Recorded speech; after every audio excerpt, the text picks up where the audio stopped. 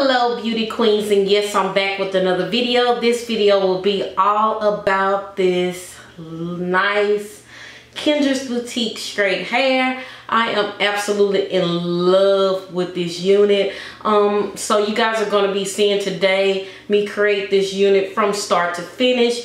I will tell you guys this, and I don't know if you guys are going to be able to see this on camera, but I did put some color to it. So like in the sun, it's kind of like, it's like a subtle plummy like color, and then in the sun it kind of, you can really see it like really good. That was kind of what I was going for. I was hoping it would be able to show up a little bit more inside, not so much. I just want it to be real subtle, like a plummy color, and then when you get into the sun, I want it to be, you know, you can really see it.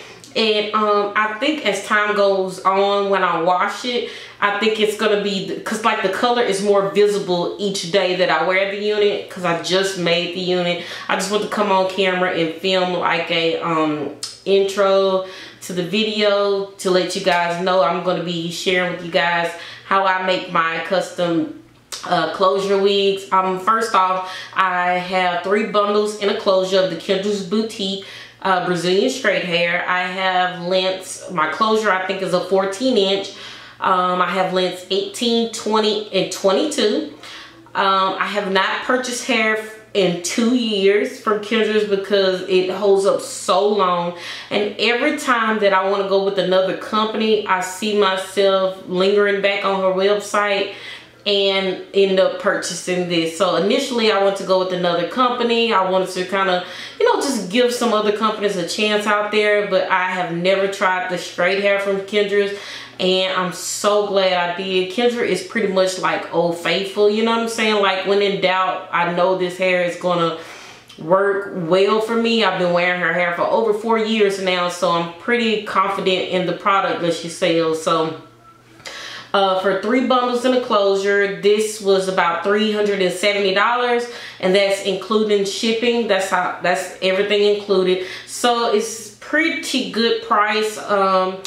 All of her hair that I initially bought, I still have all of it except the very first time, and that's because I used that for quite a bit of sew-ins before I actually created that into a wig. And you guys know with my very first wig, I did not use a closure from Kendra, so I no longer have that hair, but all the other hair I've had, you know, bought from her in the past, I still have those units over there where my wigs are. And so my oldest unit is like 3.5 years old, and like I told you guys, this is my first time buying hair in about 2 years. So I'm so excited about this hair. I'm so excited about this unit. It lays so freaking flat. This is the look that I was going for. I wanted something straight, real sleek, and I want to say that I nailed the style to the hit. Like I nailed it. So the style I was going for, and yeah, I'm so in love with this sleek look. It makes me look so classy for work, and just so nice and clean and polished. I love this straight look. And I'm going to show you guys how I make the wig from start to finish, as well as showing you a little bit of when I colored the hair.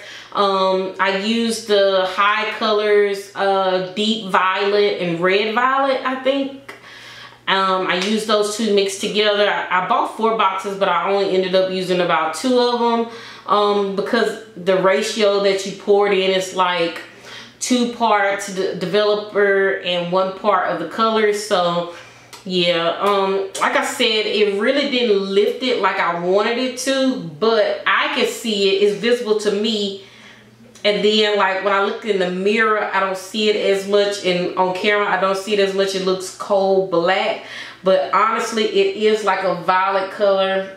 Oh y'all, I'm so in love with this hair, and I just refuse to bleach it. I've seen something on YouTube saying you can go back on top of it with bleach and it'll make the color pop, and I feel like the more I wear this and wash it, I believe it's gonna come out.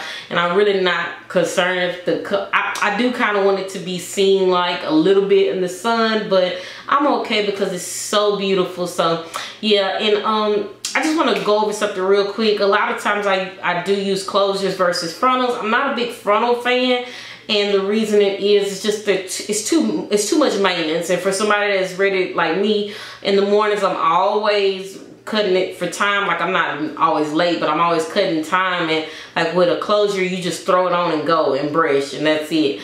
People don't understand when you get frontals, you have to, it's just a lot of maintenance. You have to manipulate them. I do have one frontal unit, but I have tweaked that frontal so much to where it finally lays perfectly for me, and that's just over time for me, just tweaking it and adjusting the elastic band. So I just want to kind of put that out there, because I know a lot of people like that look because it's realistic. And I thought that I would need a front to create this, you know, straight, sleek look in the front. But as you can see, even with the front, you can still get that sleek look. It's not bulky or anything like that. I'm going to turn around so you guys can see the back and show you that it's not bulky back there at all. So this is how she's looking at the back. She is so gorgeous. I'm so in love with this hair, y'all. So I hope you guys, I'm gonna put it back in the front. So I hope you guys enjoyed this video. If I didn't answer any questions, feel free below to leave me any questions you have about the unit or whatever, about how I make my unit. I'm not a professional hairstylist. This is just what I like to do. I'm self-taught, watching YouTube videos and just kind of learning from trial and error. I know what works for me, and yeah, that's pretty much it. So without further ado, we're gonna go ahead and get into the video. Hopefully I'll be able to do a voiceover so I can kind of tell step by step what I'm doing actually in the video. Yeah, so I hope you guys enjoy the video, and big kisses. And I hope I see you guys in the next video. Alright guys, so first things first, we're going to start off measuring our head for our custom unit.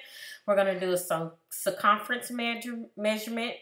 We're going to also do from ear to ear, and also from the forehead to the nape of the neck. And these are all the measurements you'll need in order to have the perfect custom unit. So yeah, we're going to start there. Next, we're going to actually take that closure. And this is the type of cap that I use. I use the mesh dome cap instead of the regular spandex dome cap. And it's more breathable. As you can see, it's mesh, so your scab is able to breathe through it. So I love this cap so much. And you're going to see me take this little concealer pen and just make some little dots on my cap. This is where the actual closure meets the cap here. And that's going to help you out so much once you get the cap on the wig head. And this will tell you exactly where to put your closure. Simple as that. After we make those little markings on our head, whenever I get it together, we're going to then proceed with putting the cap on our canvas wig block. After I got my measurements, I found out that I am a 22-inch circumference, so I'll be using a 22-inch wig block in order to make my wig today. So right now I'm just going to secure the cap on the actual wig block. It's a canvas wig block. You can get these on Amazon. And basically we're going to go ahead and add that closure and match up those dots that you've seen on the closure with the dots that you've seen on the cap. Easy peasy, okay? So once we match those up, we're going to begin to sew. We're going to sew actually one side. You're not going to go all the way around. And as you can see, I'm going to be sewing through the elastic band here.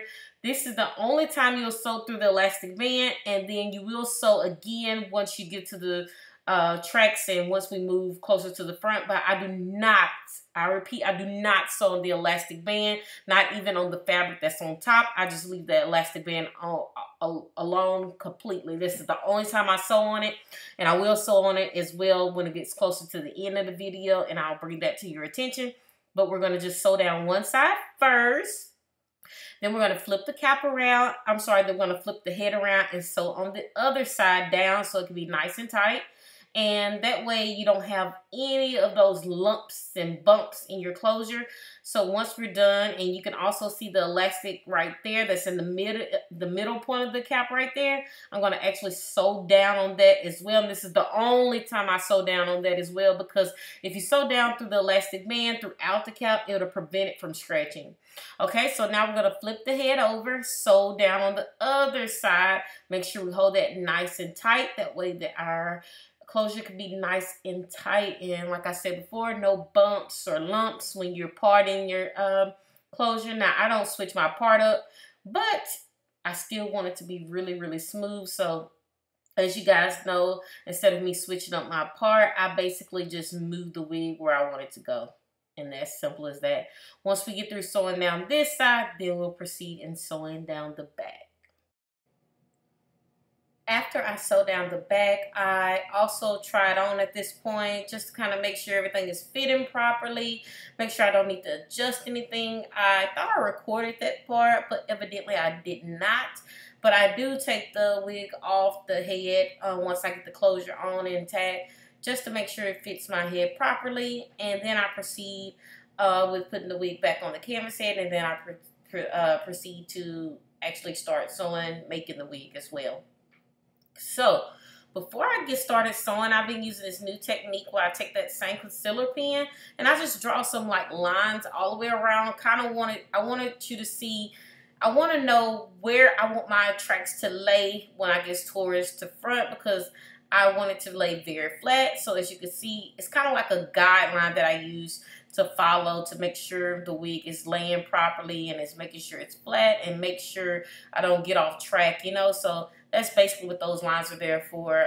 Once you wash your wig, and they're not visible, those lines, it's just basically there to help you, and I'll just be actually sewing in the tracks. Now the first bundle I do single weft. Once I get to the second bundle I do double weft, and once I get to the last bundle I double and single weft. You're just gonna have to know what to do for your unit. Like with my unit, I kind of know how I want it to look, and I want to make sure I fit all the hair in it. And if I feel that if I'm gonna have too much hair left, I'll double it up. If I feel like I'm going to be running out of hair, I'll single. But I do not cut my wefts. I just pretty much just fold them over and just stitch, and that's it. And it doesn't leave it bulky or anything as long as you stitch it down properly once you do fold it over. And we're back at the top, and I just didn't want to show it be really repetitive, me just showing me sewing all the way up. But once I get to the top here, I do start to sew through the elastic band again. And once I'm done, that went really fast. I wish it was fast like that in real life. But I'm going to go ahead and cut out that extra wig, that cap that we do not need. And yeah, so the lace could actually, you could see through it. So that's pretty much it. The only thing I didn't show you on this video was how I add my elastic band and my 2 wig combs at the back. If you guys feel like I did not go over something that you wanted to see, please let me know. This is my first time making a full video like this. And as I make wigs for other people, I will try to record them just so you guys can see, especially if it's a different hair company. So if you guys are curious, since I only use the Kendras Boutique. And now I'm just going to be laying down the hair, just making sure it's real sleek. And I'm going to be using my hot comb for that, and also my Kendras Boutique's flat irons. And I'm going to just be laying the hair down. And that's pretty much it. You can actually see the color a little bit in these clips. And I'm going to actually leave some pictures as well after this, just so you can get the gist of how it's laying properly. And I love this unit. Like, I love the hair. It's absolutely beautiful. I have been neglecting my other units since I've made this one. I'm just so in love with this unit. I could just get up and throw it on when it's time to go to work. Get up and throw it on anytime, and it fits so amazing. So I hope you guys enjoyed the video. And like I said, this is my first time recording a start to finish of me making a unit, and hopefully in the future I'll record more. And you let me know if you want to see anything in particular, or if I need to answer any questions in the comment section, okay? Hope you guys enjoy. Again, big kisses, and thank you guys so much for watching. And I will leave some photos at the end, so be sure that you stay tuned, okay? Thank you. Bye-bye.